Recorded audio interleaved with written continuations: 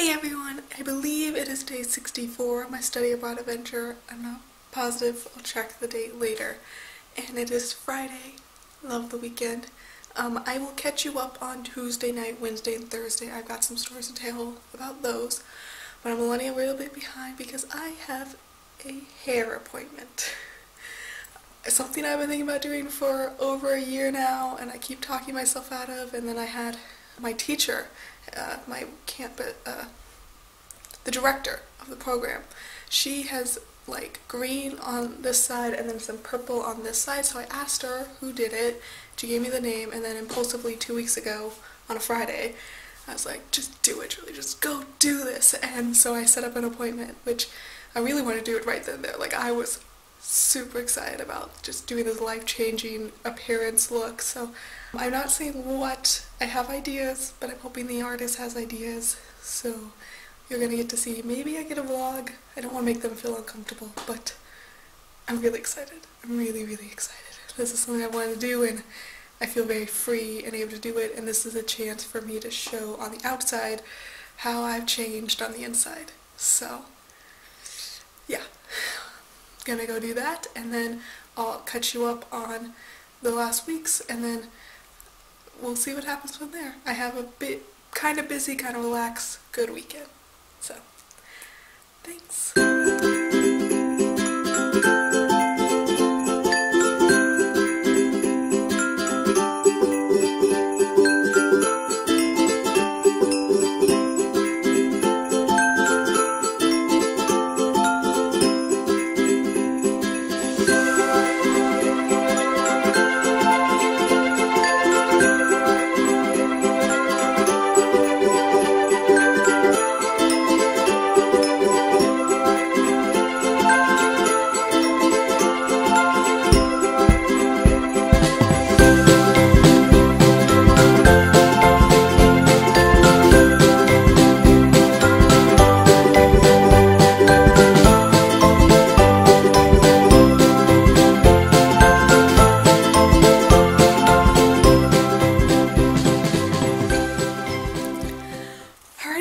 Did you like it? I love it. I am in love, love, love with this idea.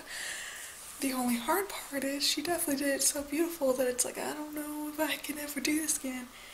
And without double mirrors anywhere in this place, I'm not quite sure how I'm gonna do my hair. I tried a little bit, but I'm gonna have to continue tomorrow morning. Because I'm definitely gonna put it up, because I already put it down, and what was braided is now all different than everything else, so I'm gonna have to put it up. But yeah, if you guys can't tell, it's night now because it took forever, more than I thought, and by the time I got back and did some things, and then I went to another Bible study that Ashley invited me to, and then came back. So it's nighttime. But that was pretty much my day. The day now was getting my hair done and going to Bible study, where we did Luke. So Luke chapter 2.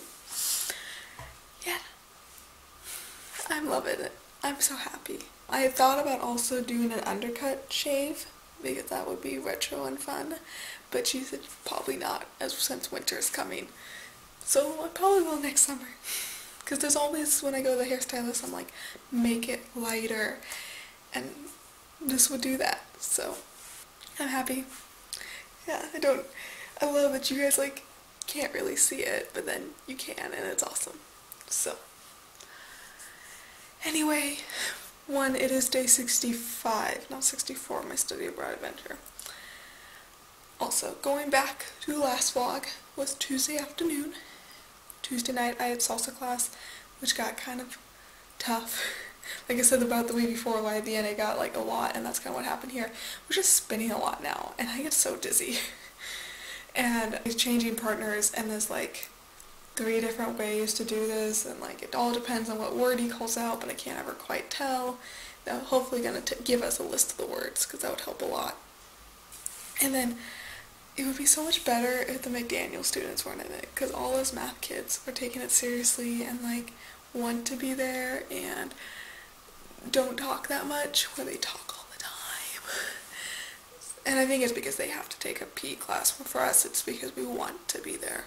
So I definitely kind of wish it was just the math kids. It kind of reminds me what it's like to be around other people than just math majors. Been a little bit spoiled, I realized. But because of that too, they don't want to have class next week because they have midterms, where the rest of us were like, sure, whatever, it's an hour and a half once a week. But so we're not going to have class, but those math kids are probably going to still get together and review with those who missed. So that's okay. Then came back, did some homework, then I went to bed. Wednesday, we went to another school.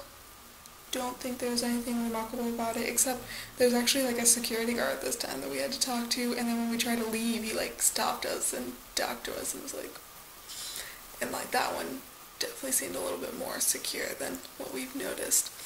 And I guess I have a topic paper we have to write that's due at the end of the semester that I need to pick a topic, because we talked about that in a coffee shop. And then we went back and learned from Anna. Did a lot of, I love Anna's class. Just everything's so useful, but definitely makes my brain hurt after a while. But in a good way compared to some of the other classes where my brain just hurts because it's like, I have no idea what's going on. And then Wednesday, I actually did really well on my homework this last week. I was very proficient in it. So I went to Bible study, still did Moses, and got to bed. I'm not going to say at a decent time, but I got to bed. And then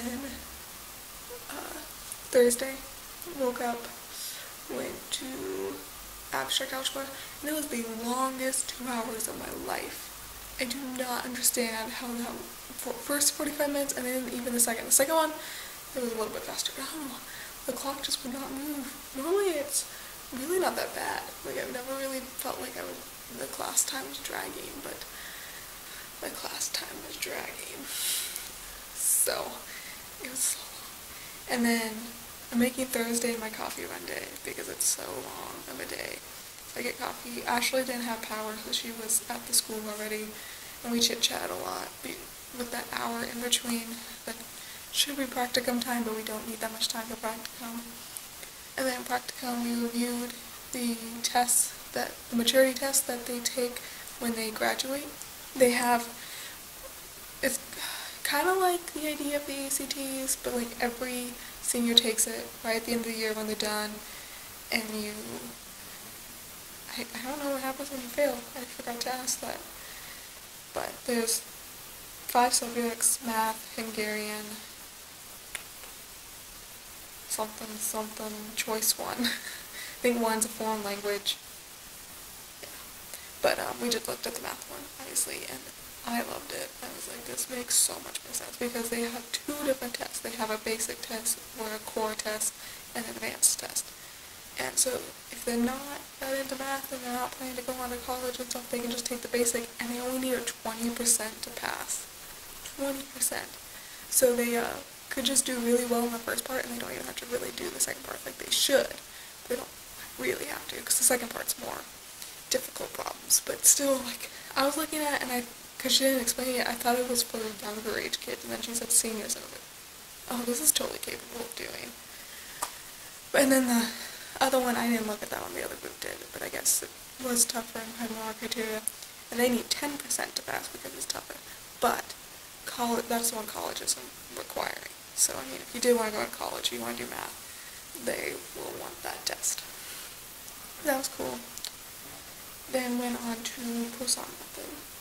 And this is where I got a little bit frustrated. I guess it's not that bad, but we had a problem. It was a chessboard problem, because we had lots of chessboard problems with knights. And the teacher saw my answer the class before and didn't say anything. I mean, it was so cryptic. And then, he asked us, and I'm just, first time, pretty much all semester, in a long time, I've raised my hand, because it's hard to motivate myself in that class to speak up when most of the time I'm wrong, or I don't have valid proof or anything like that.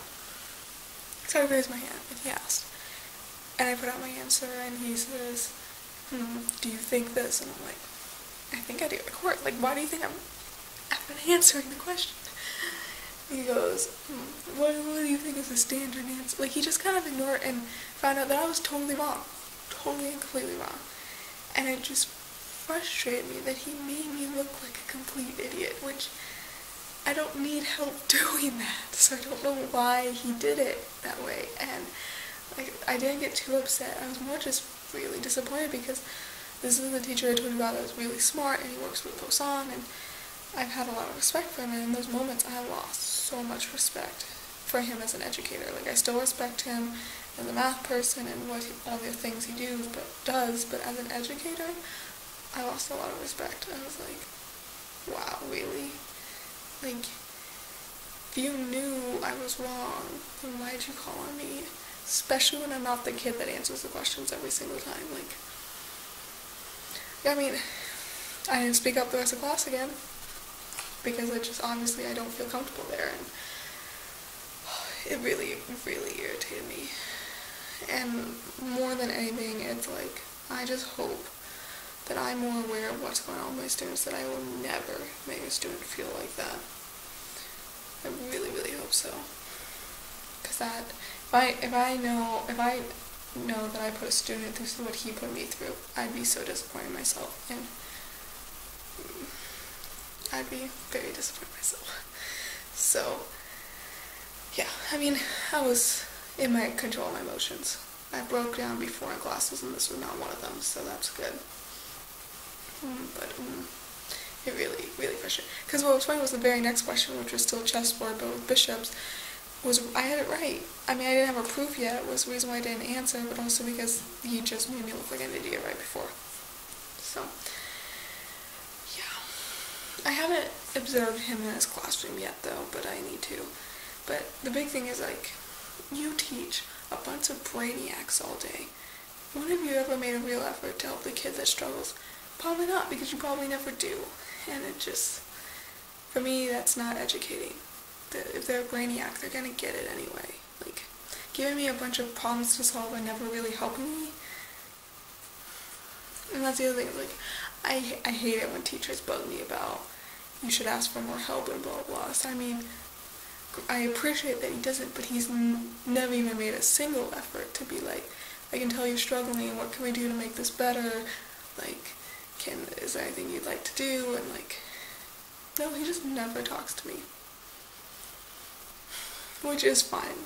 I mean, with the situation, I totally get it, and because college professor is different than being a teacher and everything, it's okay, but it makes me lose respect for him as an educator. This is where, like, I feel so bad when I'm in classes and I'm totally judging the professor because I'm educated on how to educate and that you are failing.